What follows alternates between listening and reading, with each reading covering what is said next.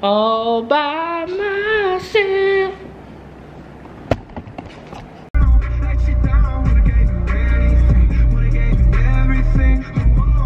I'm standing outside the window. I'm standing outside the window. I'm standing outside the window.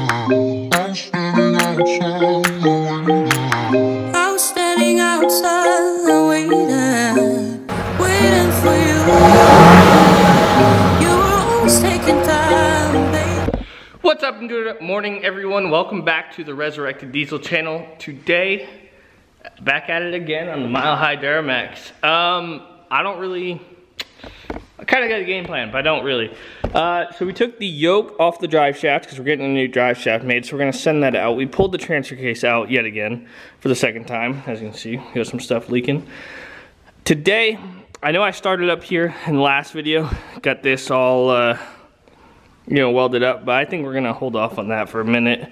Might get to it today. Oh, by the way, I know I told you guys I'm in school.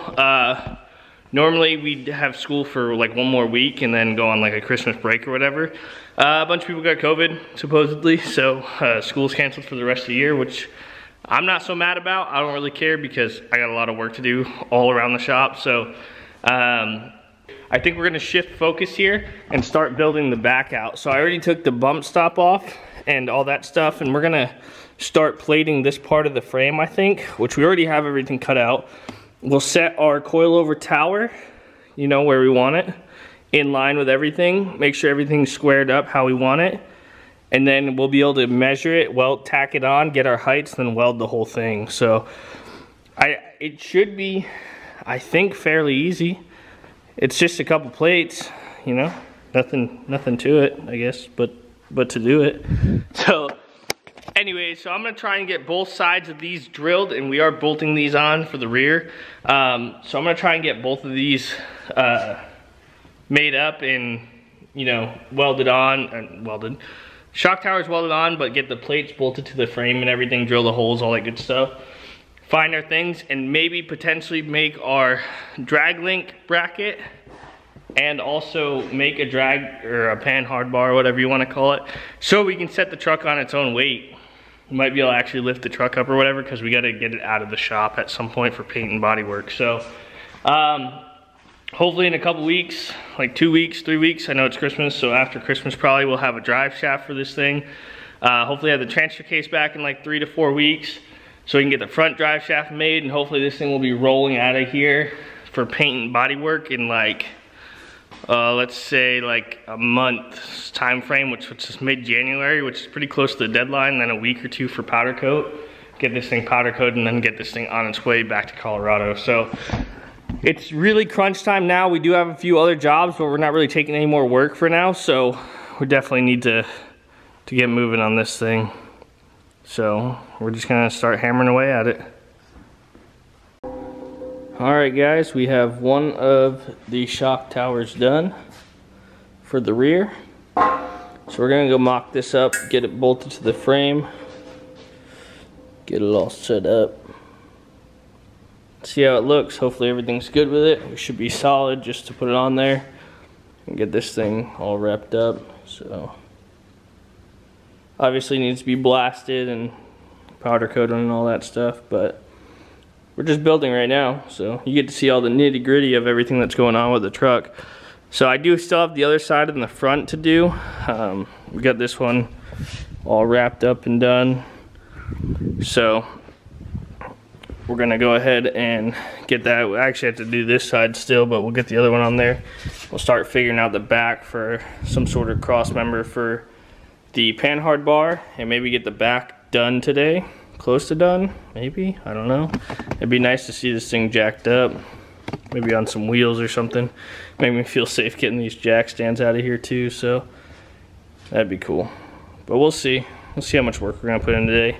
If not, hopefully soon. The transfer case is out at Kodiak Truck. The yoke for this drive shaft's out at Drivetrain Industries in, I believe, Oklahoma.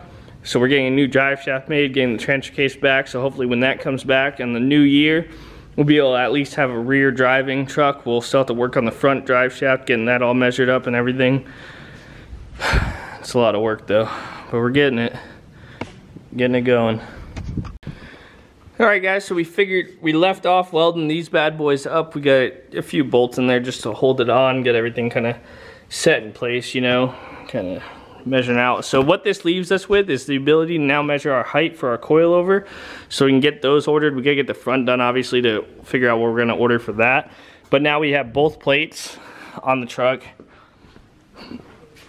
right here, and now we are going to continue this up, but obviously the frame angle's out, so we want to get the main structure done, get it bolted in, kind of get the important stuff done. All this is for looks afterwards to finish boxing that off, so definitely gonna do that. Now, I'm sure you guys know by the title of the video, we are installing a full sound system in the LML Duramax. So kind of been a crazy week, been busy, so I don't want that to be a super short video if we just left it off on that. So we are going to go into installing the full sound system on my LML Duramax.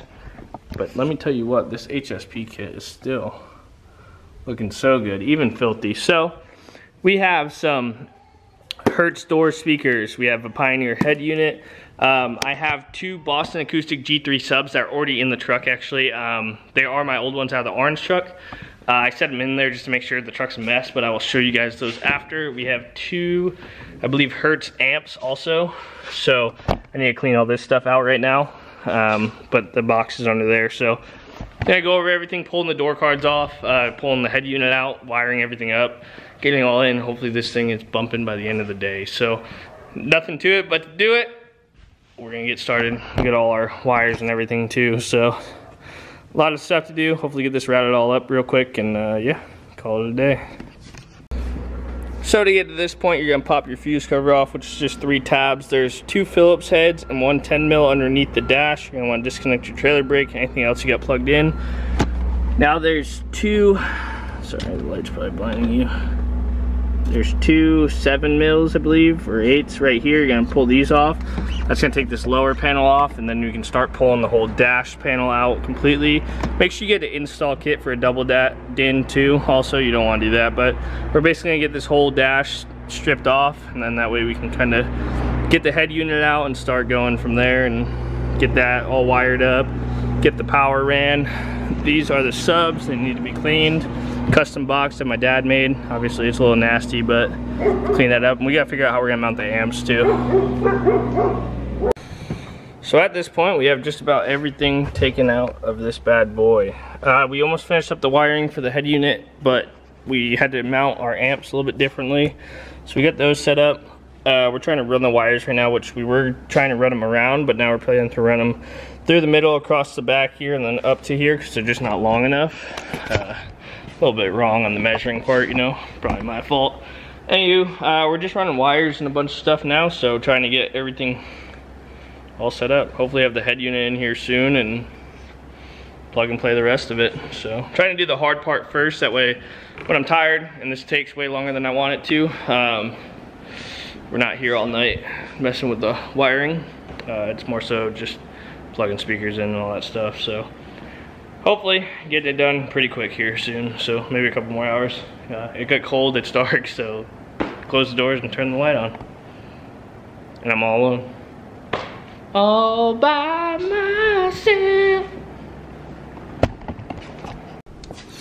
So after some trials, I don't know if the amps are gonna stay there permanently, but anywho, we ran the wires all under there, and we're working on the door right now, but we got everything ran up there. Our wiring harness that we soldered with the interconnect is all done, put in, and we have power.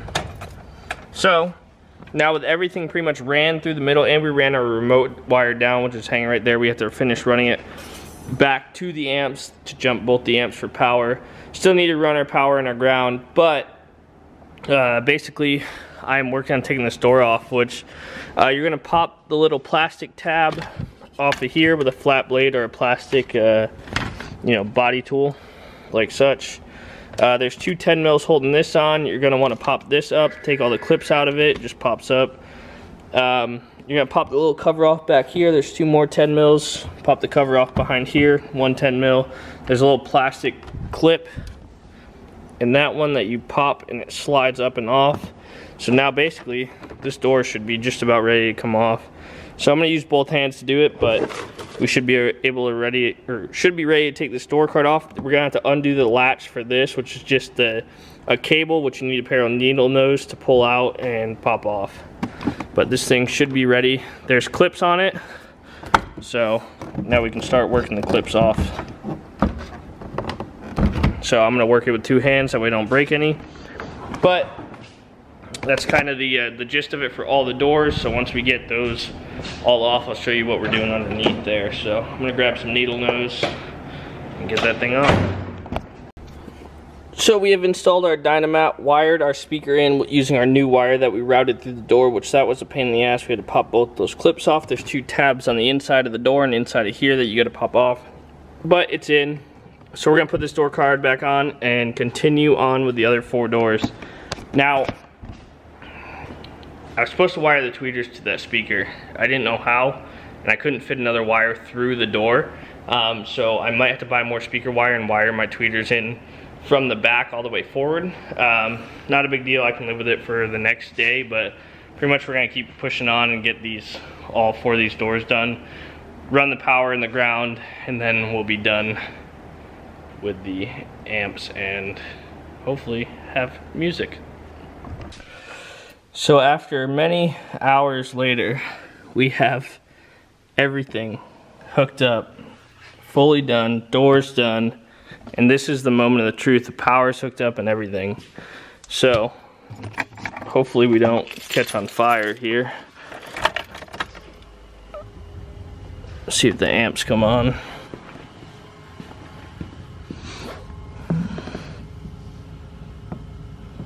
I don't know if these things have a light or not. Oh yeah, we got them on. Oh yeah, look at that. Alright, we got sound.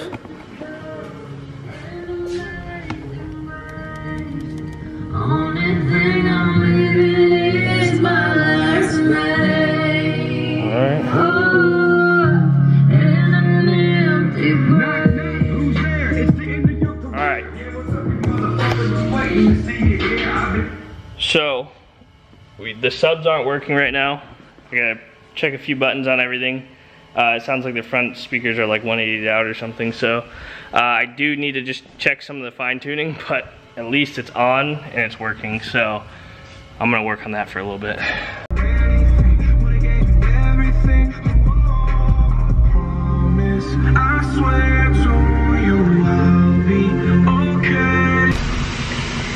Well, good God, this thing rattles some brains, and that wasn't even turned up all the way. Playing with the equalizer right now, trying to get everything straightened out. But it's good. I figured out the issue with the front speakers. I had it set to network mode, which is more putting the front speakers as a tweeter, the rear speakers as a mid, and then subs as a sub. So we got that pretty much figured out. I had to switch back to standard mode so we have volume. I still need to run the tweeters themselves. I didn't get to it last night. It was about midnight when we wrapped up. But besides getting copyrighted in this video, I think that's about all I'm gonna do for today. We will see you guys next week. I am going home, so maybe some at-home vlogs with the Camaro or something. I know I don't even think I ever got that to the channel, so maybe we will we'll talk about it. I know I brought it up before, but maybe not even ever showed it. So definitely gonna do that.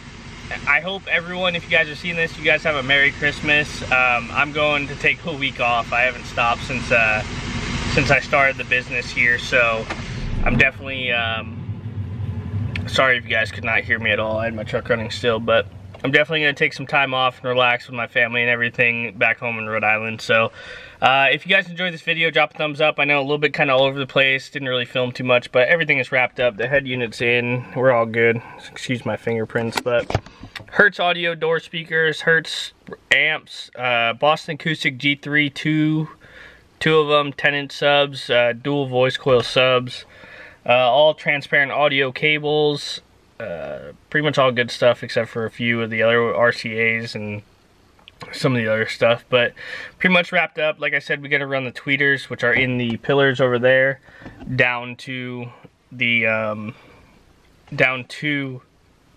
speaker wires, because they have capacitors and all that stuff, so we just got to splice them in. And then that will wrap up this whole sound system. So hopefully after that we'll get our voice dialed in. I'm still working on it. It's a little cloudy right now just because we don't have those tweeters in, but it's alright. It's good enough for me. So I'm probably gonna turn the bass down a little bit. It's a little brain rattly. I have a headache already. So, alright, enough rambling. Thank you guys. Love you long time. We'll see you later. Next year maybe.